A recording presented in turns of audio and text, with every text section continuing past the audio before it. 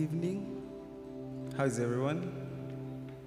Thank you all for joining us on our midweek service. Would you kindly stand with us?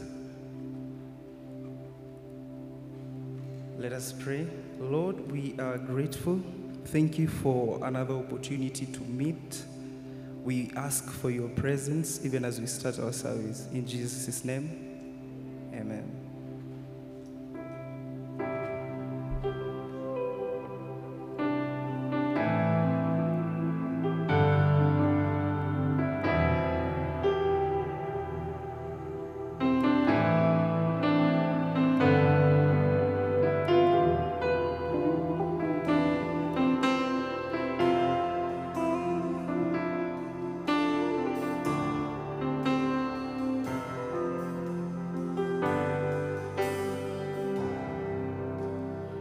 It's so sweet to trust in Jesus, just to take Him at His word, and just to rest upon His promise, and just to know the says the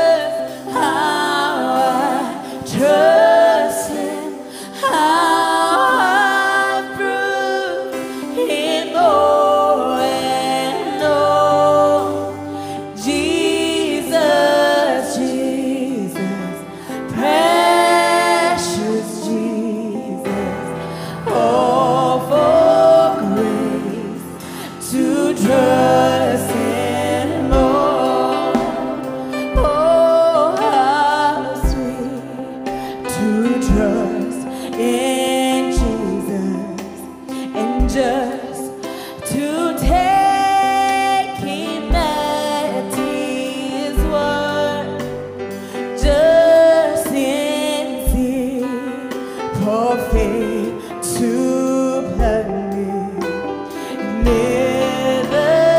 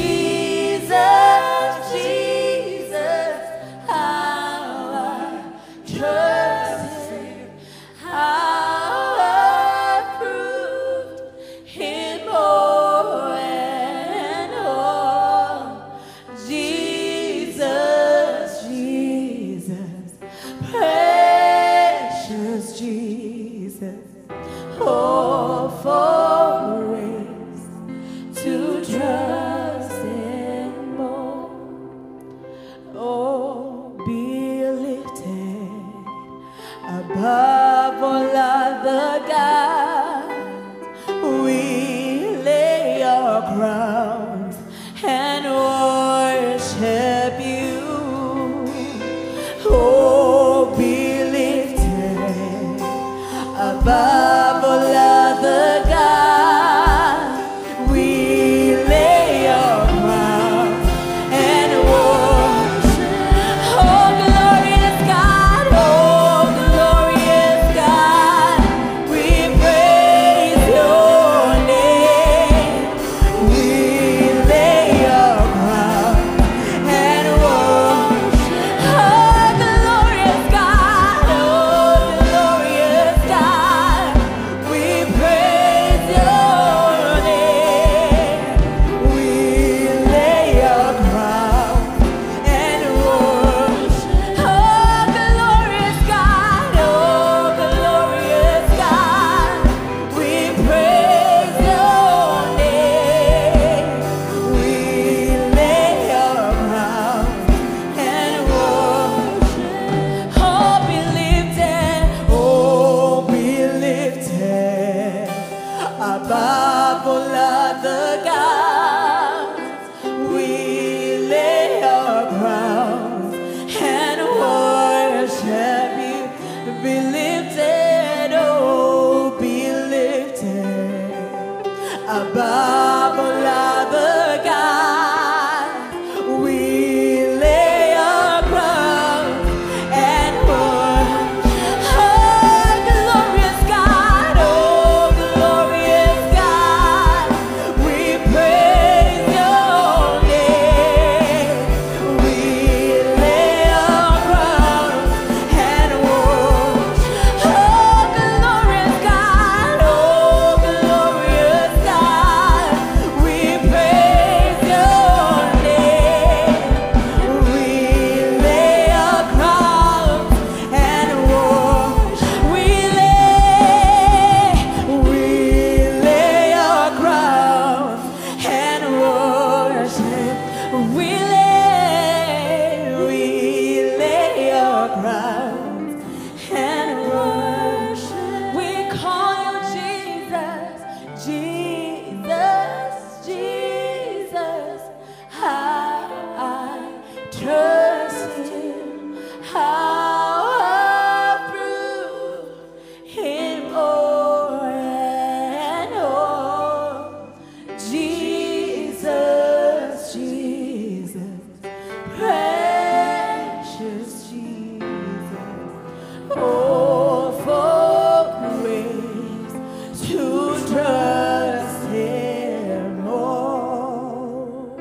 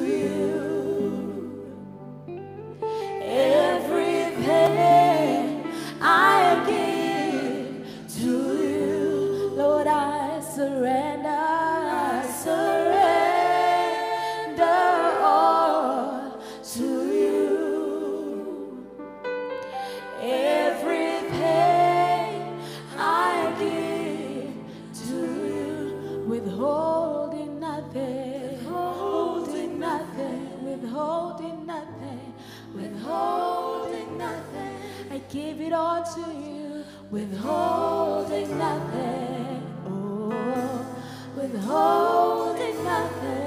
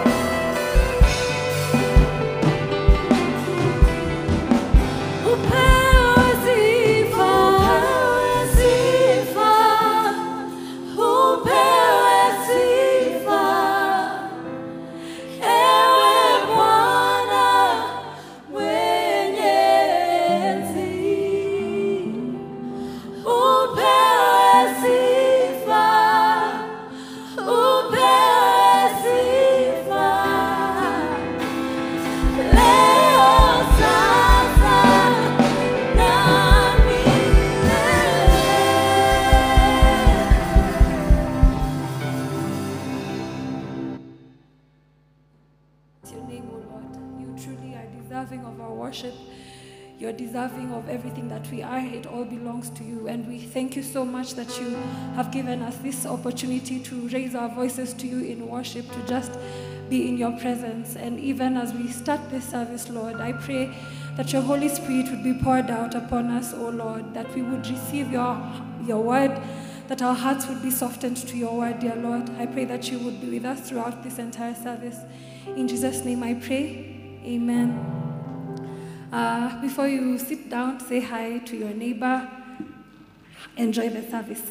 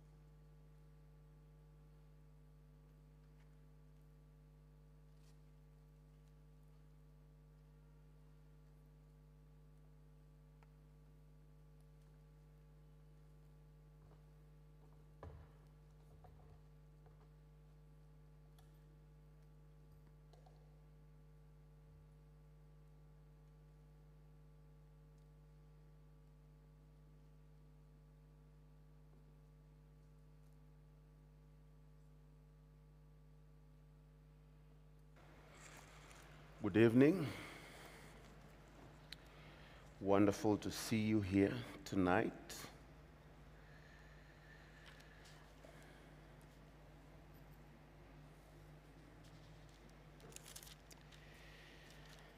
As we continue studying God's Word,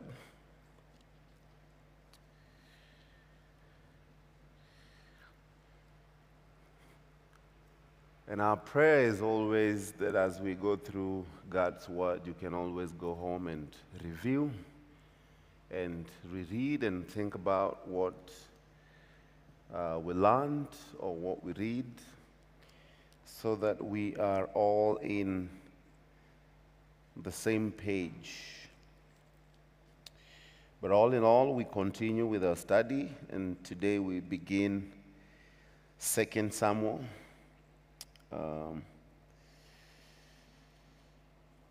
This would be the book that will highlight the records of David's reign, first over a territory of Judah and finally over the entire nation of Israel. And this is where we also trace the ascension of David to the throne that God had spoken before. And we'll also see David's sin, consequences of those sins, and what happened after that. So we'll begin from chapter 1. Maybe we'll just do the first chapter today. Part of this chapter we are going to do today is a song also that David wrote and instructed the children of Israel to always remember it at all times. So let us pray before we read God's word. Lord, we thank you again for the privilege to be here tonight. Thank you that you're here with us and teaching us your word. We pray tonight that you would speak to us, Lord. Your word is alive, your word is powerful, and we know that your Holy Spirit is here to speak to us tonight. So as we read this word, we pray that you, O God, alone would speak to us. In Jesus' name, amen. And actually, I have titled this part of the Bible that we're going to read as The Falling of the Mighty.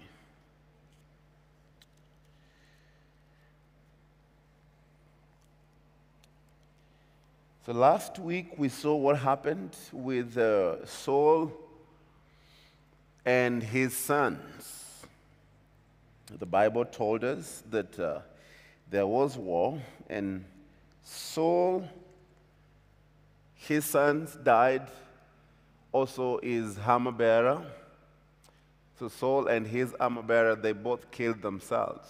And the question was did they commit suicide? What was that they did? And we'll see a very sneaky story with a young man who brought word back to David. So last week when we read, I think it was very clear that when these people had came upon Saul so hard, and he was not dead yet, he decided that he will not bear the shame of the Philistine taking his head off.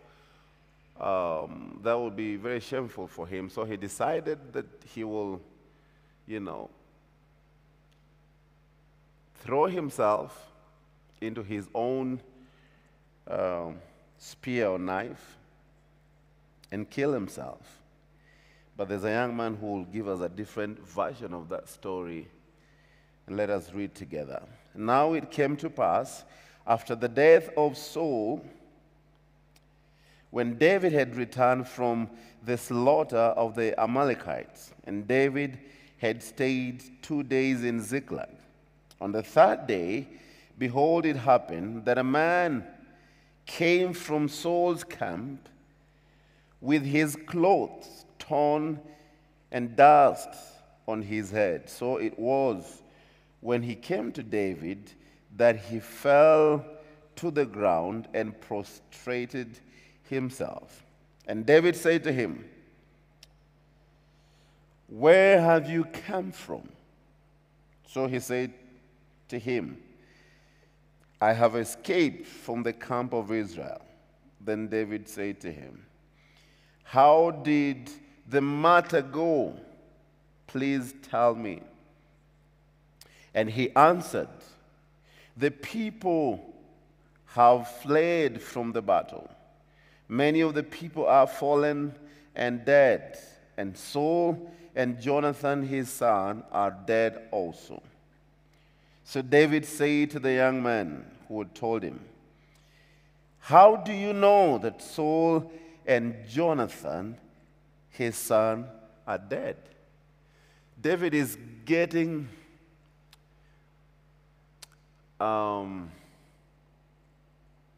concerned with this battle. He knows that there was a battle between the Israelites and the Philistines, and that Saul and his sons were in there. And when this guy is bringing back report, he's saying, people have fled, and, at that point you think maybe Saul also has gone away, and his sons, and they have retrieved and gone. But then he's told again that many people have fallen, and that includes Saul and Jonathan. And though we have read from the first book that we were studying, that though Saul was always after David's life, there was always a part of David that never wanted to do Saul harm.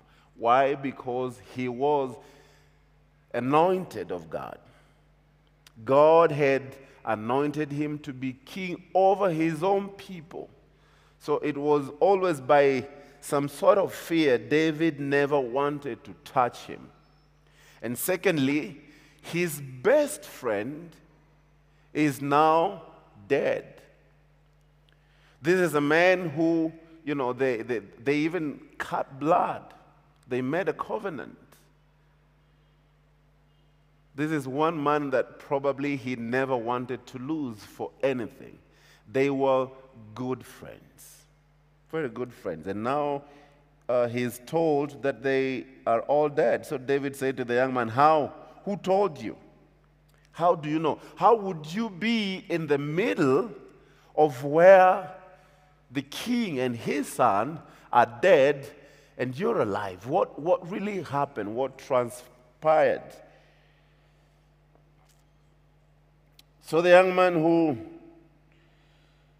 told him said, "As I happened by chance to be on Mount Gibor, there was Saul leaning on his spear. And indeed, the chariots and horsemen followed hard after him. Now when he looked behind him, he saw me and called to me. And I answered, 'Here I am.' And he said to me, 'Who are you?' So I answered him, 'I am an Amalekite.' And he said to me again, 'Please stand over me and kill me, for an anguish has come upon me, but my life still remains in me.' So I stood over him and killed him, because I was sure that he could not live after he had fallen. And I took the crown that was on his head and the bracelet that was on his arm, and have brought them here to my Lord." It is amazing that on Sunday we just learned that there were people who were struck dead because they lied, and they lied to the Holy Spirit. You don't lie this kind of lies and you go free. Every sin will be punished at some point. You cannot get away with that kind of sin. When we read the Bible, we were told that they pursued Saul so hard, and when he fled him and the armor bearer, Saul said, "These people, I don't want to go through the pain of losing my life to these uncircumcised men." He told his armor bearer to kill him, but his armor bearer could not do that. So he killed himself. The armor bearer saw that Saul had killed himself. He in turn killed himself. So this story of this young man, where does it come from? And it is crafted nicely. I don't know if you guys are following. It is brilliant how you can lie with such a confidence. Standing before David, and you know for sure that perhaps he will think highly of you because you have killed him. But, this man has been haunting your life for years, over 15 years. Who cares whether he's died or not? But this kind of lies, it's dangerous, what he just did. David had asked him, "How do you know that Saul and Jonathan, his son, are dead?" And I think even before he got to David, he had already planned this in his mind. If I am asked how he died, this is what I'm going to say. I have brought evidence that this man is dead. Of course, there's evidence. There's a crown, there's the jewelry, there's the robe. That is the evidence that Saul is dead. I mean, do you think, the rest of the Israelites who reigned for their lives, now everyone is going to be happy that Saul is dead? Perhaps some will not. One of those people who will not is David. He had a chance to kill him, but he did not.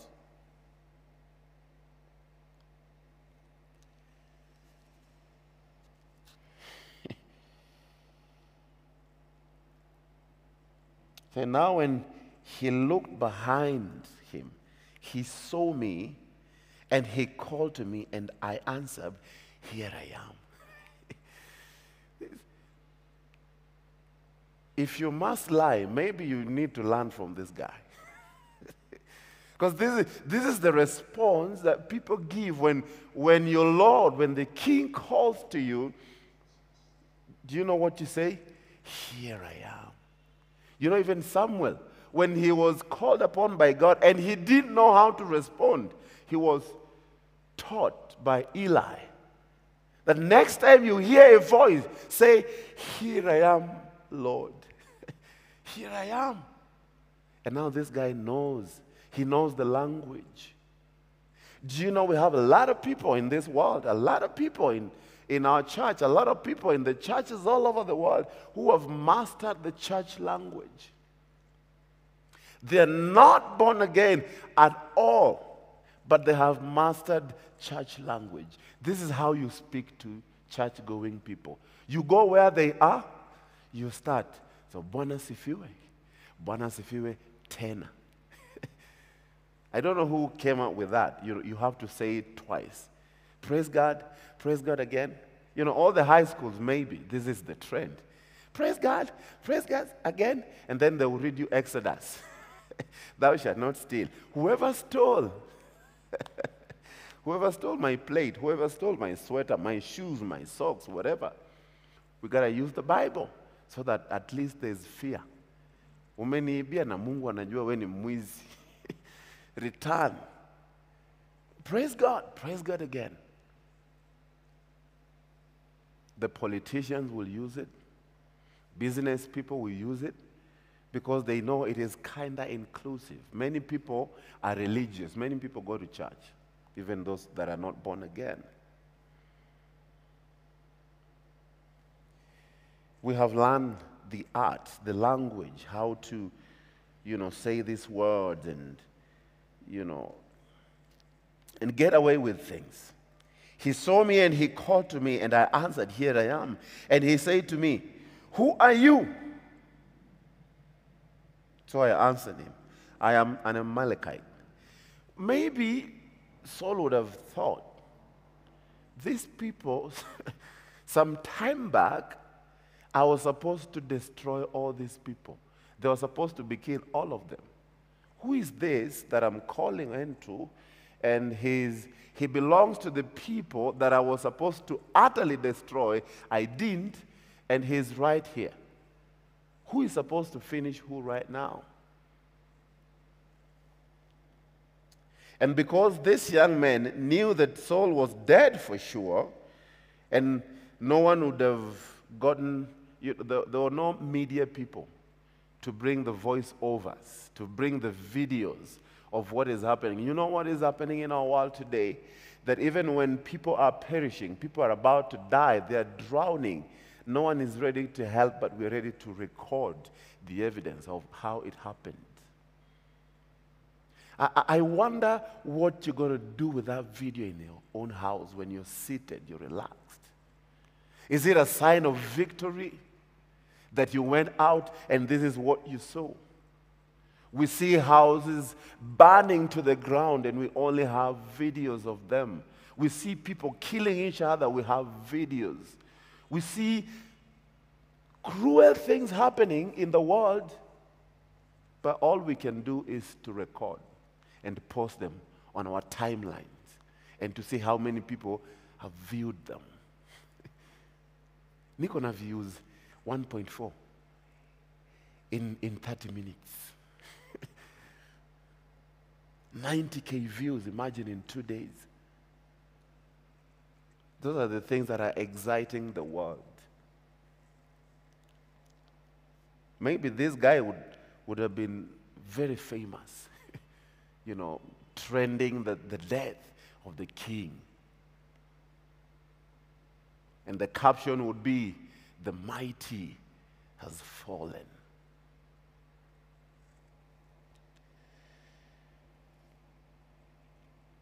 He said to me, "Please stand over me and kill me, for an anguish has come upon me, but my life still remains in me." So I stood over him and killed him, because I was sure that he could not live. I mean, who are you to take the life of anyone? It doesn't matter whether they are gasping for their last breath. Who are you to take people's life? I'm saying I knew they were going to die anyways.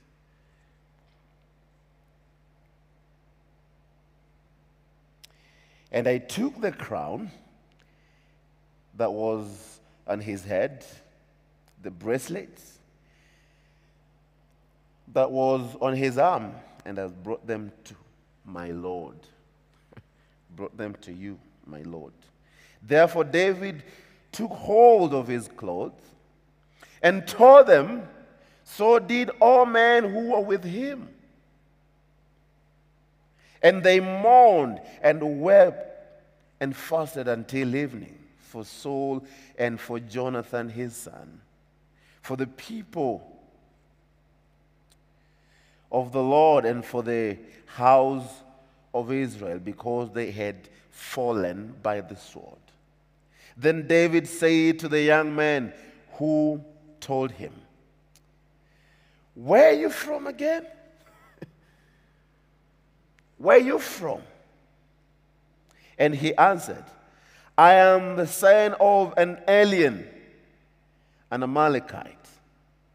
So David said to him, "How was it you were not afraid to put forth your hand to destroy the Lord's anointed?" Wow. How was it? Was that your business? Instead of saving him, you have a life. I don't know if even what he did was real, that he, splashed blood on his clothes, take dust and covered himself to tell David and the rest of the people that, man, it was not easy. It was bad. This is what I recovered from, the battle. Were you not even afraid to take a sword and to think of laying your hand against this man? You are an Amalekite. Do you know who anointed this man to be king over Israel? And by what authority, by what strength?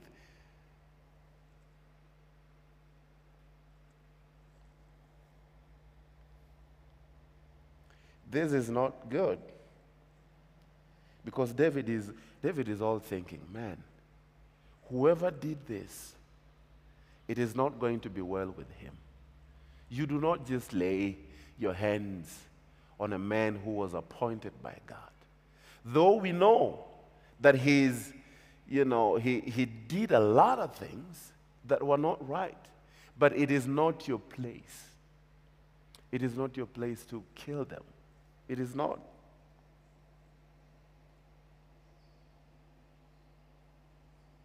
Where are you from? How was it you are not afraid to put forth your hand to destroy the Lord's anointed? Then David called one of the young men and said, "Go near and execute him."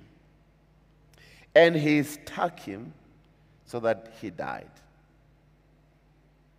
So David said to him, "Your blood is on your own head, for your own mouth has testified against you, saying, I have killed the Lord's anointed. These are the words that David is saying when this man is being executed. And he died. You know why he died? Because he lied. If he didn't lie about it, his life would have been spared. And say, this is what I saw, my Lord. I was this and this place. I was hiding. This is what happened.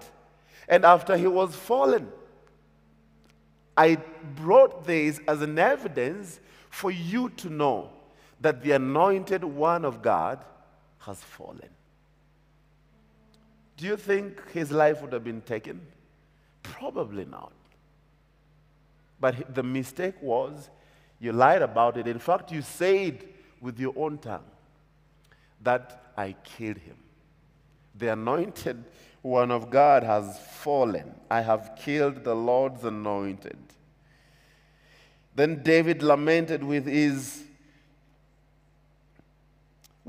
lamentation over Saul and over Jonathan, his son. And he told them to teach the children of Judah the song of the bow. Indeed, it is written in the book of Joshua. And this is a song that he wrote. The beauty of Israel is slain on your high places. The beauty of Israel, that basically is the royalty, the kingship.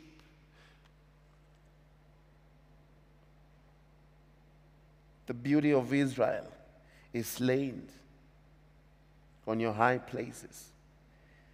How the mighty has fallen. He's going to say this word like 3 times.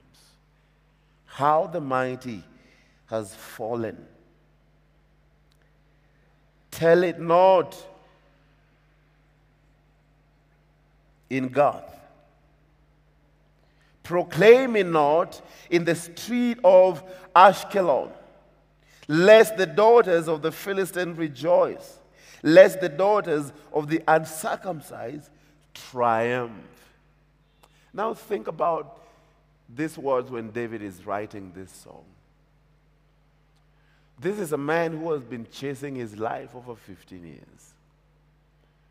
And now when he's fallen, it's like, hey, how the mighty is fallen. He's not giving us the details, but we know the details throughout the book of 1 Samuel. What happened? You know, how he began well, and he ended up in the ditches, ended up executing himself. And we'll see those aspects as we end up tonight. You say, don't go to the Philistine. Don't go there and tell them about this. You know what they will do? They will go in the streets. They will rejoice about it. They will write songs about it. And the reason why I don't want you guys to do that is because you guys should remember that this man was anointed by God. He was God. He was leading God's people. He's led God's people. In his fallen estate, he was still God's anointed. That is why I did not lay my hands upon him. Respect that. Don't let these uncircumcised people triumph against the anointed one. O mountains of Gibor, let there be no dew, nor rain upon you, nor fields of offerings, for the shield of the mighty is cast away there. The shield of Saul, not anointed with oil, from the blood of the slain, from the fat of the mighty, the bow of Jonathan did not turn back, and the sword of Saul did not return empty. Saul and Jonathan were beloved and pleasant in their lives, and in their death they were not divided. They were swifter than eagles. They were stronger than lions. O daughter of Israel, weep over Saul, who clothed you in scarlet with luxury, who put ornaments of gold on your apparel. How the mighty have fallen in the midst of the battle. Jonathan was slain in your high places. I am distressed for you, my friend Jonathan. You have been very pleasant to me. Your love to me was wonderful, surpassing the love of women. How the mighty have fallen, and the weapon of war perished. David doesn't want people to forget them. Because, without this kind of words, for David instructing them, people would just have said, well, there lived a king, but his end was this. They would have said so cruel words to this man. Kindness would have not been the portion of the writers who would, write poems and things about this man. But even at the end of this man who did not walk with the Lord, David still instructed people to remember him in this manner. That even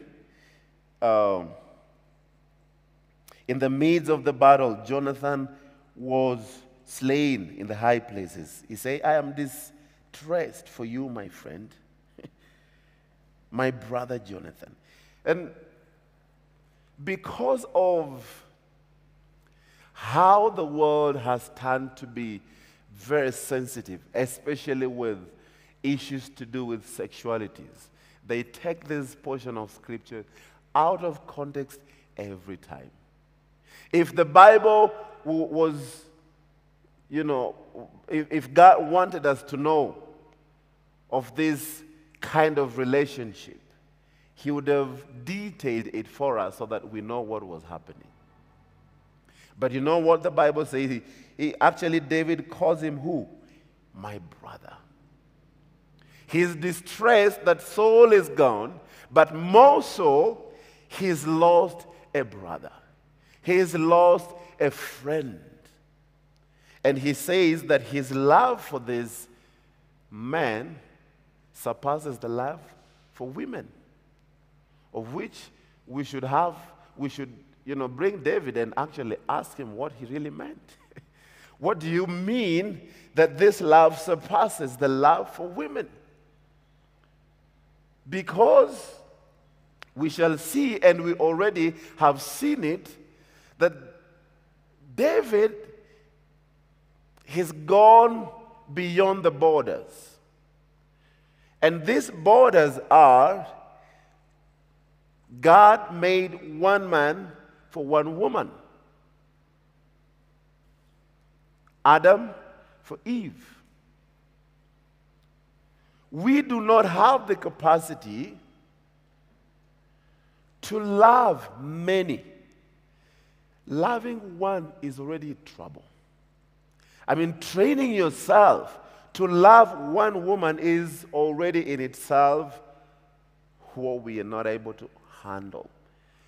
The rest of our lifetime, we are trying to figure out how to love one woman. You'll be clever, you'll be learned, you try to study things in the world. Trust me. You can study how to conquer the world and come back home, and you still have trouble.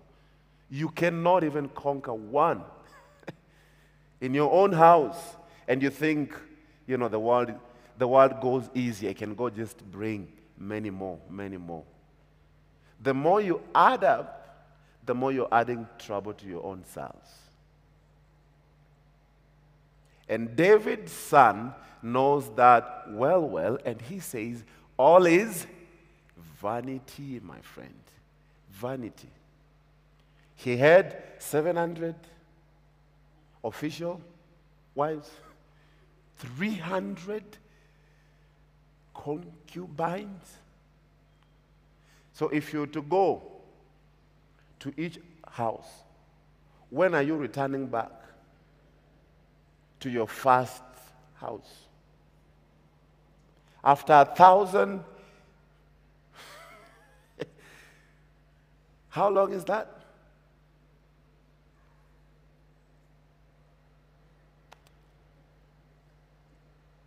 Think about it. Because I believe every woman wants his husband daily. It's non-negotiable. You're stuck with me here for forever. We ain't gonna share. Leave alone those people. Oh, tutashare tu siniwe tu wote. Leave that nonsense alone. Every woman wants his husband by her side. 24/7. And he knew very well, and God knew that the more you take, these women, especially those coming from worshiping other gods, they will stray you away from God. You begin worshiping their God. And Solomon thought he was very clever. He asked for wisdom and God gave it. So what do? You go to this kingdom because I don't want to fight. Marry their daughter, marry their daughters, marry their daughter. Then when these daughters are coming, they are coming with their own gods. So bit by bit, you're compromising, going down and going down and going down. And Solomon, at the end of his life, he said, all these things, vanity upon vanity. And he's telling us that this is vanity, but we want to have a taste of vanity. How pathetic. You've been warned that this will kill you. Like, let me just taste. I want to see how it feels. David has gone. He's already has multiple wives. Because he has divided the tension. That is probably why he's saying maybe, his love, his affection for this man is beyond. And of course, their friendship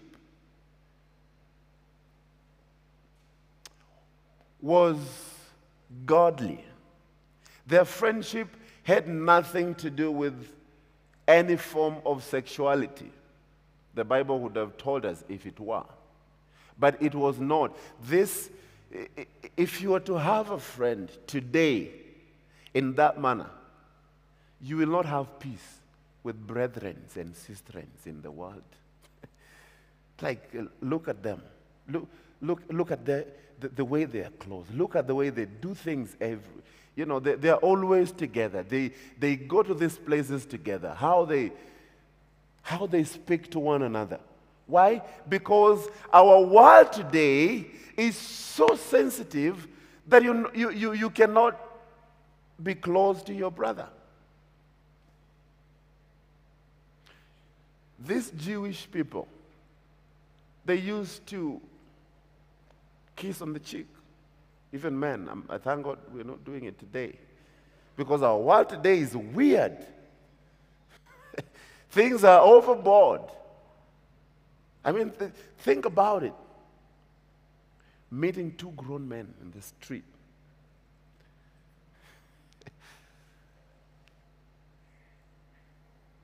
Our world is different today. Even Paul was a bit cautious. He said, hey, great brethren with a holy kiss. Holy. Add the word holy, capital, holy. Be mindful of the testimony of your kissing.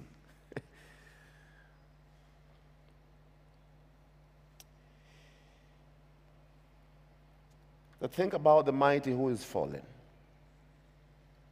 David is not giving us the records of his falling state, but we know it. That Saul's leadership was colored by, we have seen a lot of selfishness, wanting things for himself. Saul was waging war without God's command.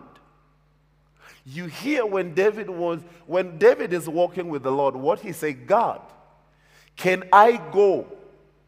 Can I pursue them? Can I do this? Can I do this?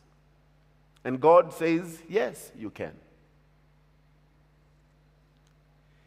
How many times do we hear Saul saying, God, can I pursue the Amalekites? Can I pursue the Philistines? The last time he pursued something, it was a witch somewhere.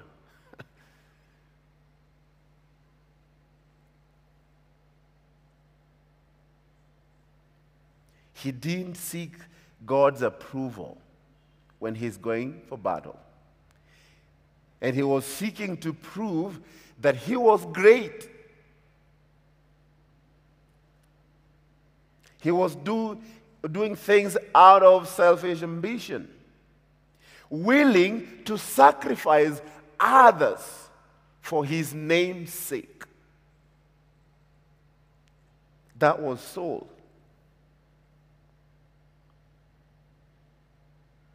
We also saw that there was deep hatred in his heart. He hated David so much that he never rested. He would take the whole palace to go chase this one man. That is a man who is not walking with the Lord. If you're walking with the Lord, you will not gather troops to go hate on another, to pursue his life to destroy. There was so much hatred in him. He was seeking praise for himself.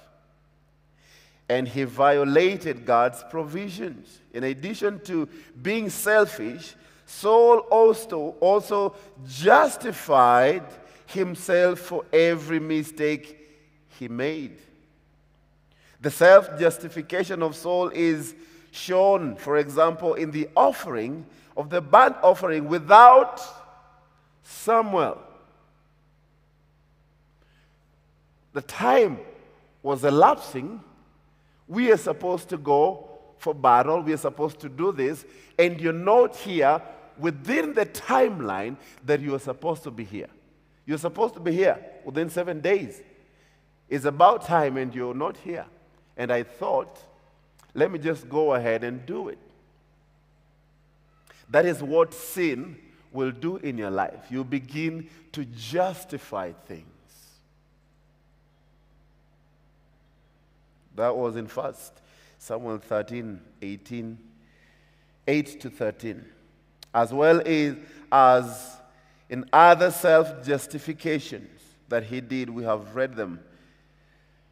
Saul's leadership was ultimately built on an attitude of selfishness that formed negative attributes such as pride. He was a very prideful man. He was very disobedient to God. He was a greedy man. We saw that. And also he was into building self-image. He just wanted to be popular. He wanted to be the man. He wanted to be the man so bad. And these things, trust me, in every man, there's a cry for greatness. God made it in men. That every man, every young man, every boy, they always want to be great. They always want to be recognized when they do something tangible. They want to risk their lives and do other things for the sake of others. It is inbuilt in men. But there is also a line that has to be drawn. That why do you want to be great? Do you want to be great in the kingdom of God doing God's work? Or do you want this greatness to just come so that you can feel good about yourself? So that you can, ignite your pride, build your own empire, and everything else will just be revolving around you. That is most of the men around the world. When they are looking for things, sometimes I don't think they're humble. Many times they know.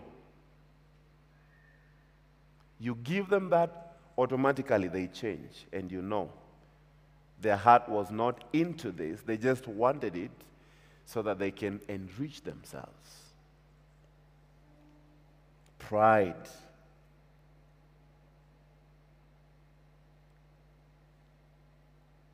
We want to be popular. And if pride is in us, the decisions that we made or the decision that we'll be making, we'll know how they'll be. There will not be this decision that will help other people. All of them will be geared to helping me. I will use you to help me.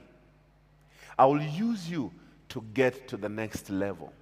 I will use you to get this job. I will use you to get this promotion. I'll use whatever comes my way to get the promotion, to get to the place where I want to. The results of leadership that is controlled by selfishness is the retreat of the guidance of the Holy Spirit. You're never guided with God. And ultimately, this leads to destruction.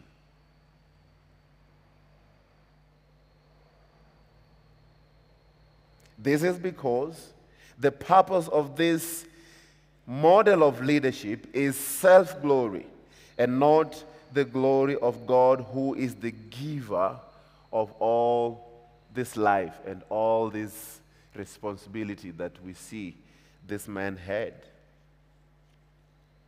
The pride, arrogance, thinking that we can do things without God.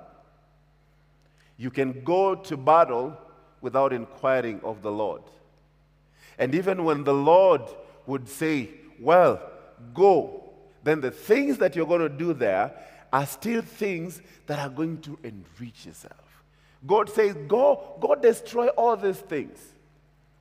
And they say, because this is nice, this is nice, this is nice, I'm not going to let go. I'm not going to destroy them.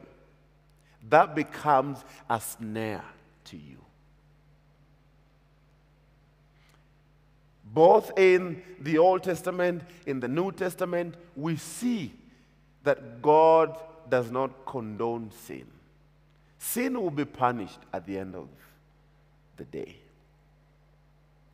You might think, well, you're getting away with things. And of course, for the believer, if you sin and you repent, God forgives. Don't just be habitual sinner who sin today like Same jana ni Mungu ni yule jana leo na hata milele.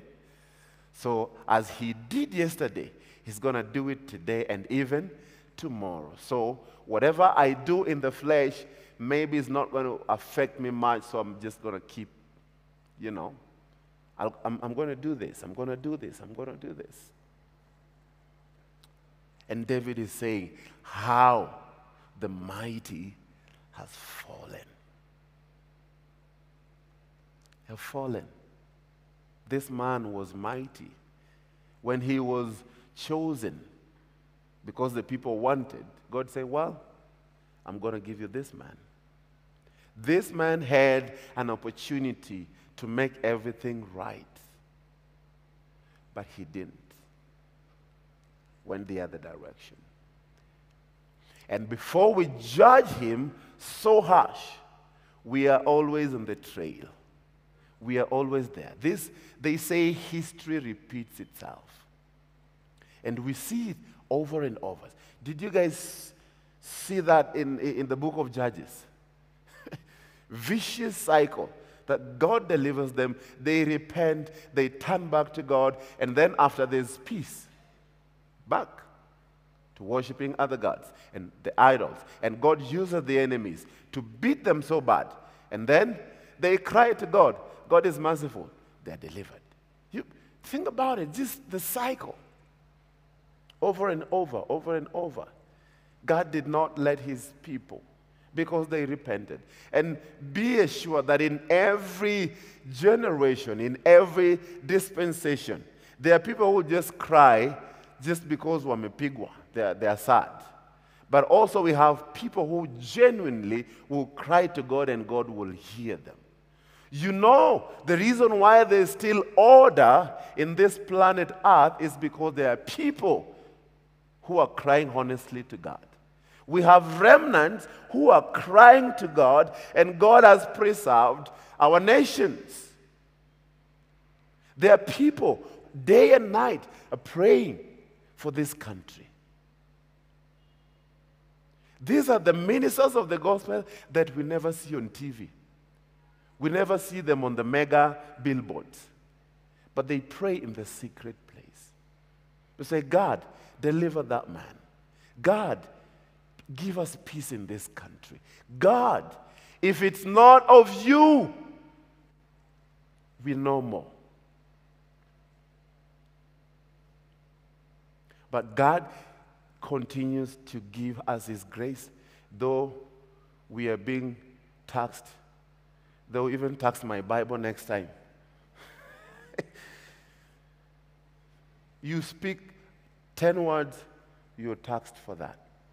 I mean, we are, at this time, we are not even afraid. We go ahead and tax whatever thing they want to tax. They want to tax everything, everything, everything.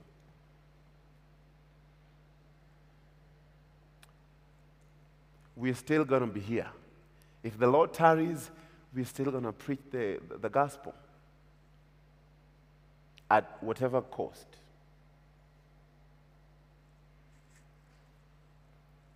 These things, they will not bring the gospel to an end. Until when Jesus comes to pick the church. You know the assurance that there will be people who will be picked, because the Bible says so. Because he will return to take the church. He will not return to take the building. This building and how decked it is and the good things that comes with it, all these things will perish. They will remain here. He's coming back to take a people. A people who have said in their hearts that we are going to fight this battle. No matter what it takes, we are going to remain faithful. They don't want us to say, oh, this. They want us to address them this way. Don't call me by this name. Address me this way. Say, you know, it is already here in Kenya. It is already here in Eldoret. We are already interacting with these people. The devil is at work. Why should we sleep when our adversary is working? He's having sleep. Well, he doesn't sleep anyways. He doesn't. He's recruiting soldiers, as we said on Sundays. He knows that we are the temple of God. He also wants to reside there. He knows that we are the army of God. he wants to recruit traitors to come amongst us. Sadly, he has recruited traitors who are in the church. They are in the church, but they are not of God. They're just within to see what is happening, Clothed in sheep clothing, but inside they are ravenous wolves.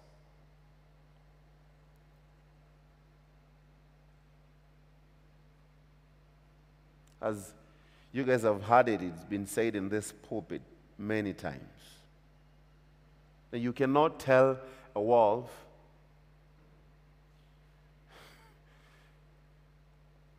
to not to touch the sheep. You're already seeing blood in his mouth, and you say, will you be a good wolf today? Will you? He won't. He's a wolf. When he remembers that he is a wolf, he behaves accordingly. When people remember that they are not of the truth, they'll say things accordingly. The Bible tells us that Satan is a liar. When he speaks lies, that is his native language. There's no truth in him. So whatever he says, believe that it is not the truth. It is a lie. Even when it seems nice and it's been crafted nicely, and like this young man, like he called unto me and I said, yes, my Lord. The enemy uses people's lips to lie. And after you lie, the end of the story, he died. He was killed. Let's remember, what we see here with this story is the mercifulness also of this man, David. The graciousness of this man, David. David is behaving like a king. He's the earthly king that is appointed by God, but he is pointing us to someone greater. A friend who sticks closer than a brother. A friend whose love supersedes the love for my wife and my child and my colleagues. A friend who knows that I have gone into the ditches, but he still can hold my hands when I return back to him. When I say, Lord, I'm in the fault. Lord, I am not able to take myself from this stage. David wrote and said, I cried unto the Lord, and he took me out of a miry clay and set my feet upon a rock, a steady rock, and established my goings and gave me a new song to sing. Psalms 40. I was just sliding in my sin, sliding into them. Not just lying and coming back to this, and fornication and coming back to it, and smoking and coming back to it, drinking and coming back to it, just going round and round. And you know what people will say at the end of the day? Nimejaribu. Hii kisrani haiendi. I have tried. This thing is not letting me go. I've tried.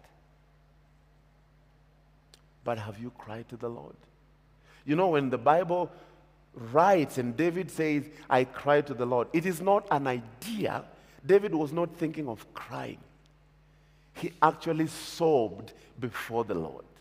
He cried as a man before the Lord, and the Lord heard his prayers. And anytime that happens, David writes it. David is not ashamed of telling us he was in a ditch. He's not afraid of telling us that this is what I did. Staged a man to die so that I can take his wife. When the truth would come to David so hard, he would go back, tore his robe, and cry to God. This is a man that at the end of the day, God says he's a man after my own heart. And these are the events that contributes to that. He had the opportunity to kill Saul. He did not. And then another young man comes and say, I have killed. No, don't take that kind of glory, my friend. Those kind of things will kill you.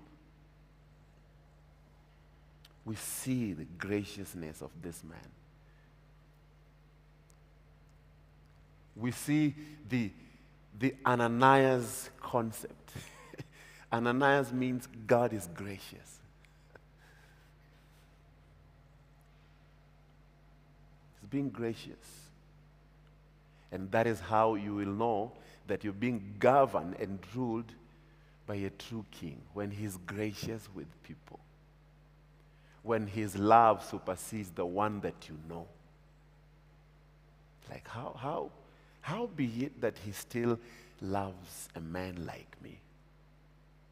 I don't deserve this kind of love. I don't deserve this kind of mercy. And David says it. If you fall in the hands of the enemy, there's no mercy. If you fall in the hands of God, oh, there's forgiveness. There's tender mercy for you. You'll be preserved. Amen? I pray that we'll remember this thing. When we read these words, we remember the history, because we have read since before David came into play with Samuel's birth and all these things. We see the story building up. We see now the kingdoms are being set up.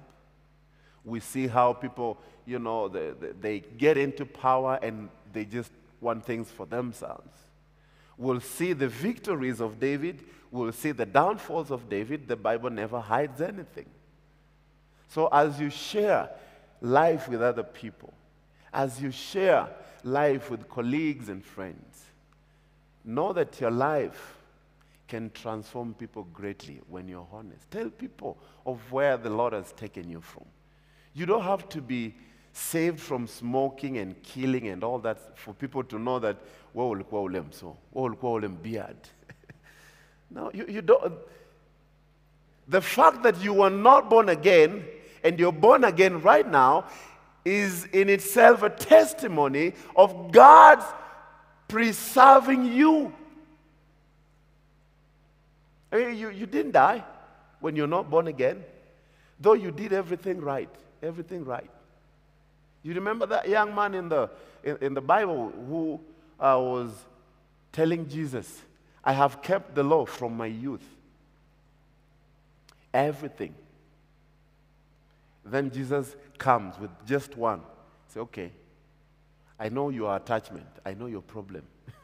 You have helped people, out of, let's say, your net worth is 10 billion. And you've given 9 million to people. What is that? You still got billions. You have millions of money. You have helped people here and there with hunger.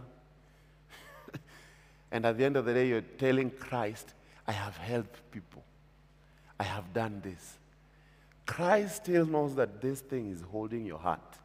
He's saying, okay, if that is the case, sell this and give it to the poor. And the Bible tells us that this young man went away sorrowfully. Why? Because Christ touched that button. You guys know your buttons? Because every one of you, every one of us, We have those buttons that when he touches, like, this one, leave it for now. I pray that when he comes and tells you, do this, you will not say, Lord, let me keep it. You say, it all belongs to you anyways. So if you say, I give it, help me to let it go.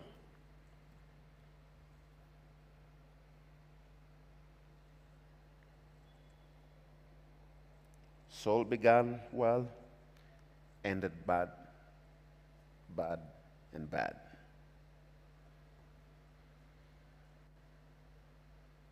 Our end should be greater than where we began from.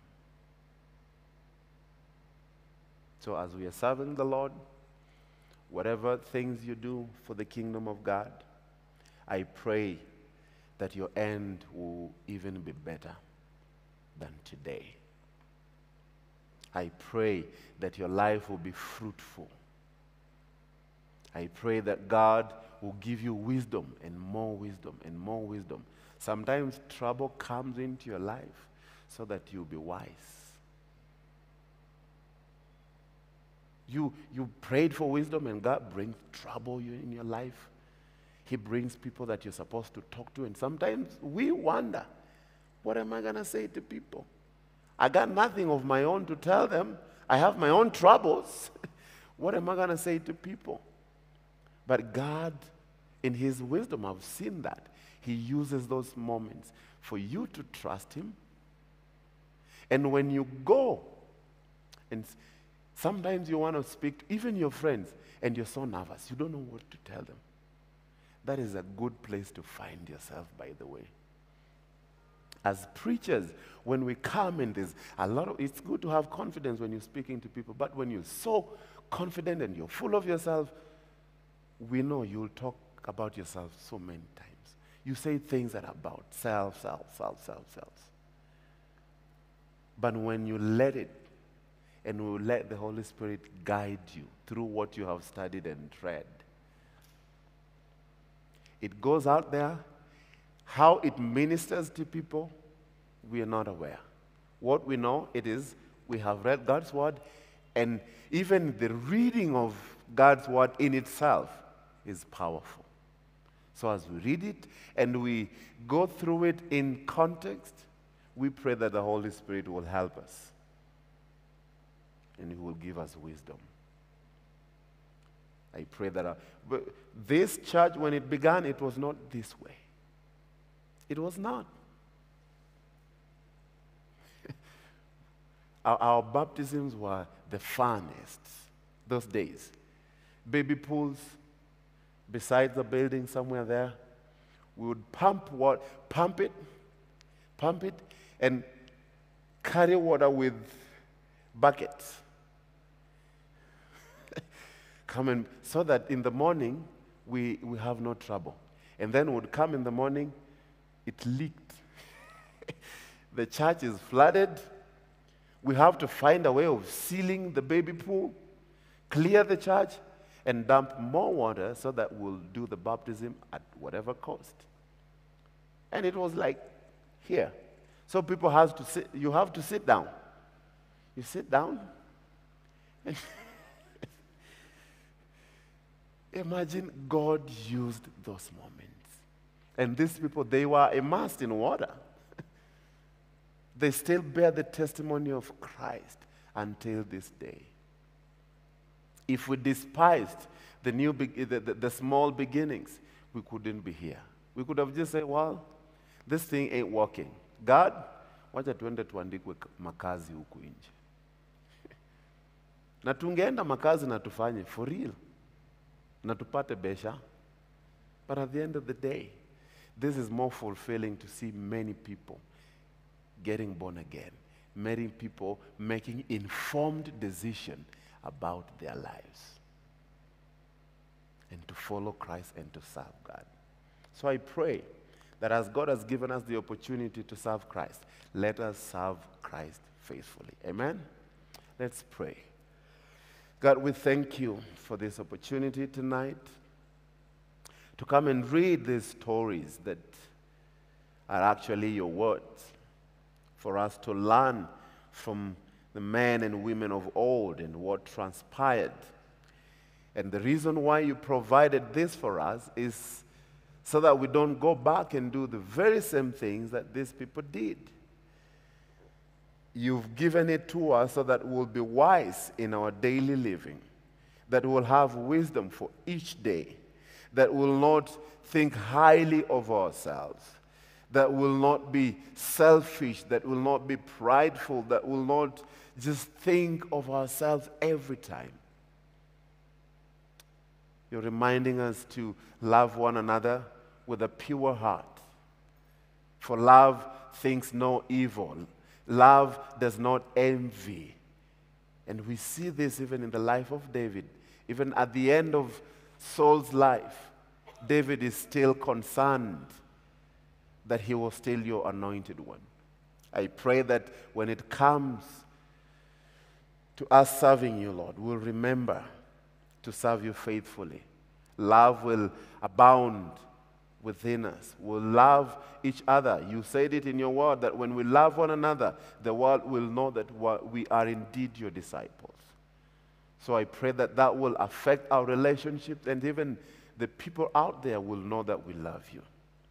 We thank you, God. As we disperse tonight, we pray for your blessing upon our fellowship in Jesus' name. Amen. Amen. The Lord bless you, church. Thank you for coming, and have a wonderful evening.